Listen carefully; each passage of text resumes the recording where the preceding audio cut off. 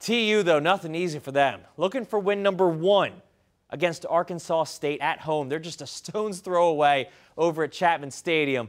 And the team that put a scare into Ohio State is back home, looking to get into the win column. Here they come.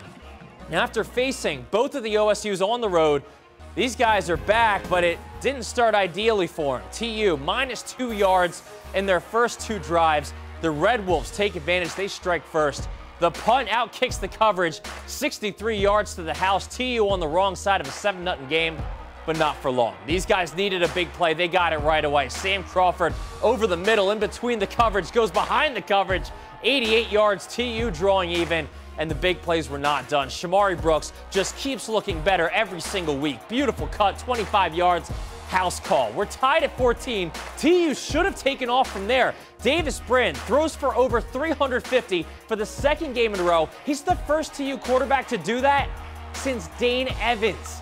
663 total yards for the offense, 28 first-half points. That's the most since 2018. They turned in 3 one-play touchdown drives. 3 receivers went for 99 yards or more. You would not expect the final score after all of that.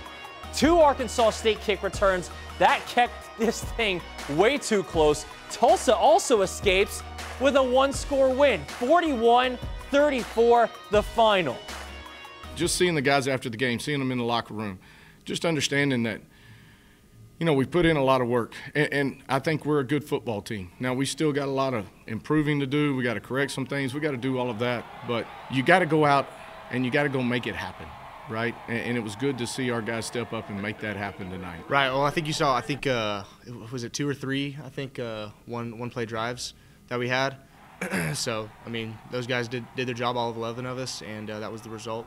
And we're going to keep being explosive. Well, let's be honest. If you give up 2 returns in special teams, I would say 99% of the time you don't win the game. So I give credit to our guys for staying locked in, staying focused, and being mature enough and strong enough to overcome that. Now, that being said, that crap can't happen.